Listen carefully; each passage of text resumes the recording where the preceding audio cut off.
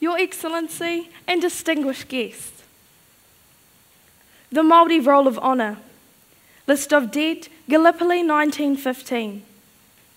Private Caitlin Papuni, killed in action on the 6th of August 1915. Next of kin, Tāpeka Papuni, o Maramutu, o Opotiki.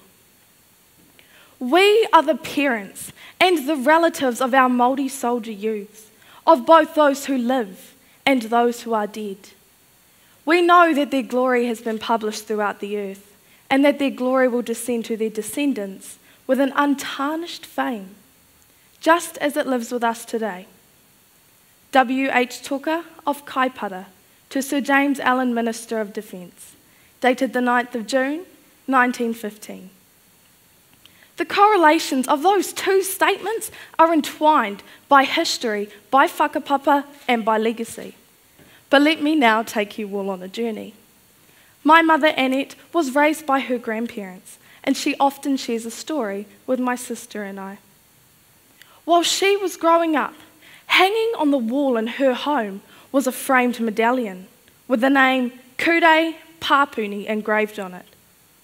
She never knew the significance of this, nor did she have the slightest inkling about who this Caitlin Papuni was.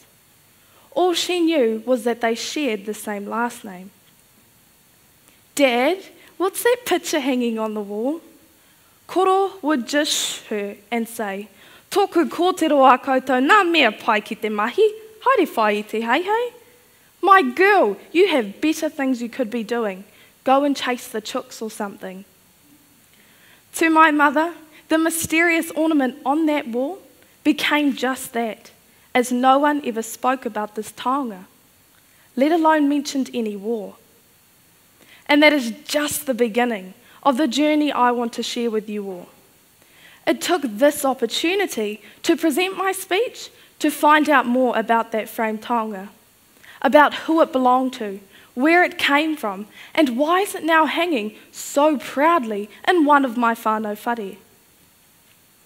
On the 16th of September, 1914, the Government of England communicated to the Government of New Zealand that a Māori contingent of approximately 200 men should go to war.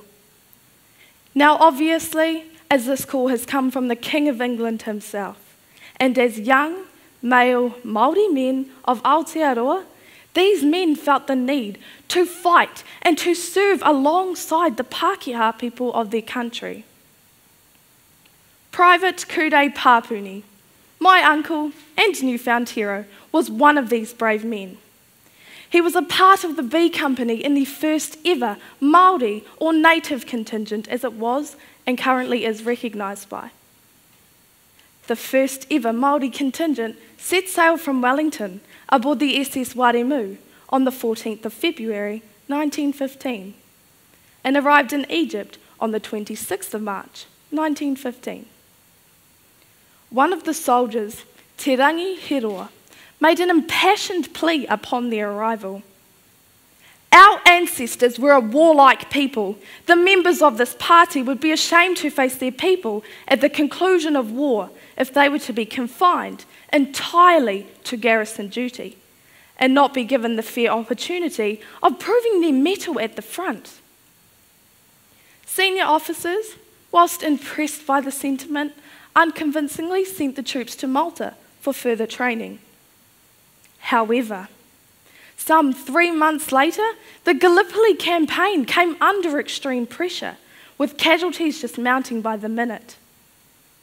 This forced a change in the imperial policy on native peoples fighting, which meant that 16 officers and 461 other ranked troops of the Māori contingent set foot on the Gallipoli Peninsula on the 3rd of June, 1915.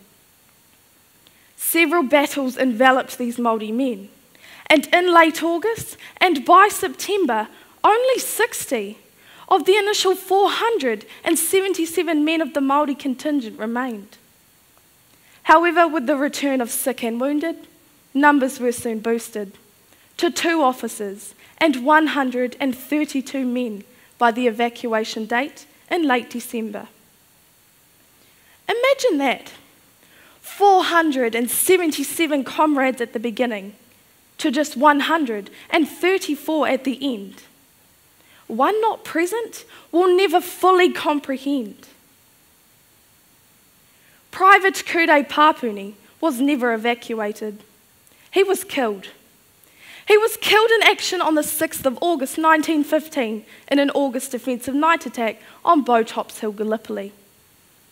Captain Henare Wainohu said to my uncle and the fellow troops at the No. 2 camp the night before his death, "Perhaps in a few minutes, boys, many of us may be dead, but you go forward with but one thought. Do your duty to the very last, and whatever comes, never turn your back on the enemy. Go through with what you have to do to the very utmost of your powers. Do your duty and uphold the ancient warrior name of the Māori." Private Cyril Papuni abided by this until his dying breath.